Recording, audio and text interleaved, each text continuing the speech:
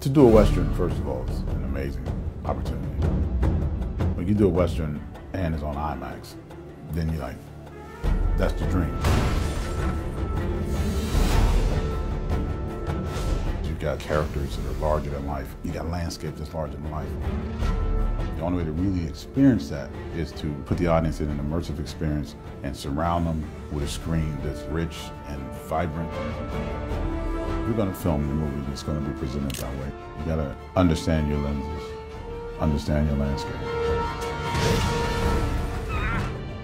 Think back in the days when John Ford made movies, you had those big scope shots, those big beautiful landscapes. That represents freedom, that represents the West, that represents the frontier. When you can see that in IMAX, you take the sound design of the horses and the guns and the West and the wind, and you put that in front of an audience. That allows you to really feel that space, to really feel like you're a part of that world. When you have the opportunity to present your film in IMAX, present a Western in IMAX, it makes me as a filmmaker feel like a kid again. It makes me feel the wonderment and the possibilities of what cinema could do.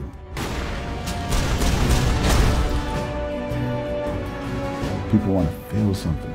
People want to go and have a real experience. People walk away saying, that was fun.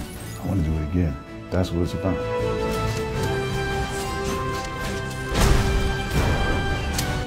You can fall in love, you can be scared, but it has to be something that moves you. And I think that that's part of what the IMAX format has always done.